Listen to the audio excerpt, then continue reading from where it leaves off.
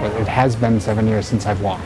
See, September 2004, Labor Day weekend, I was up on a ladder working on my house, nailing in a rake board by the roof line. I was painting that side of the house and it had just come loose.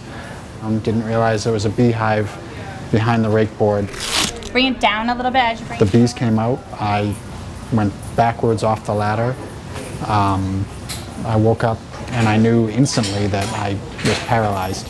Well, it's called the eLegs, and it's an exoskeletal, outside of the body technology that's programmed in order to help people with injuries such as spinal cord injury and that have very few options for walking. Right now we are working with a prototype.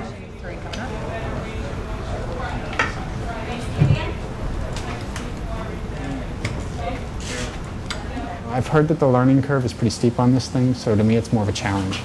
You know, something to master. So once your foot steps, you have to come over and then get forward, and then we'll be telling you where that spot is. Okay. Now just go forward.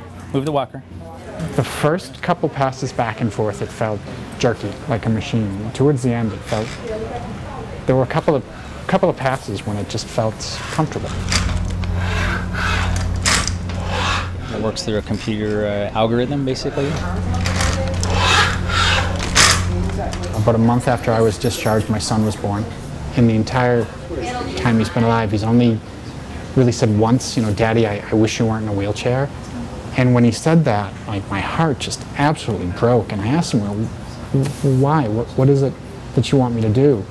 And he looked at me and said, "You're not that good at hide and seek." I'm like, okay, if that's the worst you got, I can live with that for now. It's just a strange feeling. But it was neat. I mean, I someday love to see it as something that could be used every day.